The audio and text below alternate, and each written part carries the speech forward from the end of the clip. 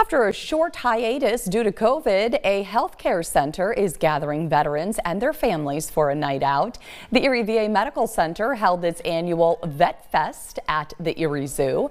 It was a free event for all veterans as a way to honor and thank them for their service.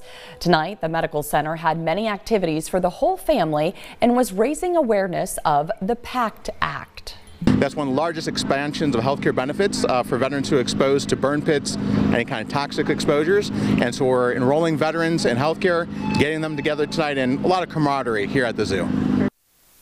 Gennaro encourages eligible veterans to visit their facility to file a claim.